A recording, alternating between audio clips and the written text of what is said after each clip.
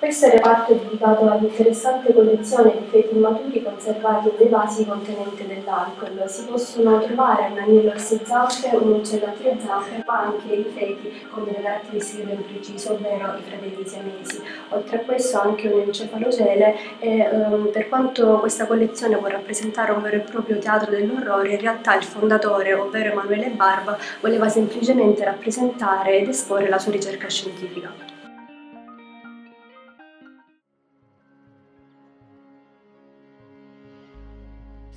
Emanuele Barba, such as many other physicians of his period, gave attention to the study of congenital malformation and some diseases, well known at that time such as tuberculosis and polio.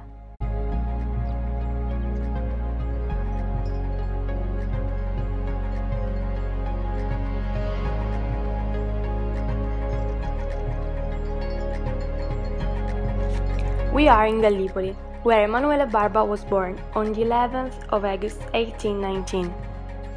He was a great professor, philosopher, physician, and literary man. He wrote a letter to the mayor of the town to describe the bad life conditions of the poor people. He wanted a surgery where he could take care of his patients.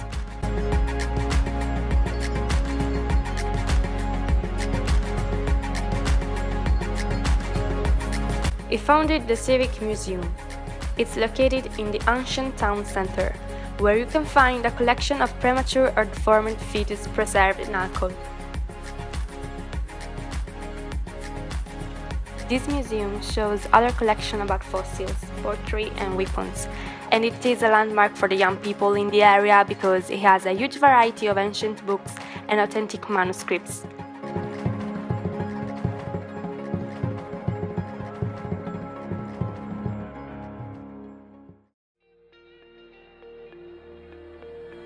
Barba and other physicians like Scarano and Brunetti studied this malformation to find out some practical solution to eradicate them. He also gave his best in civil activities for his fellow citizens' good. An old manuscript says that in Gallipoli there was a lot of ill people because of dirt and unhealthy air, so they suggested the city hall to do recycling to clean up the town.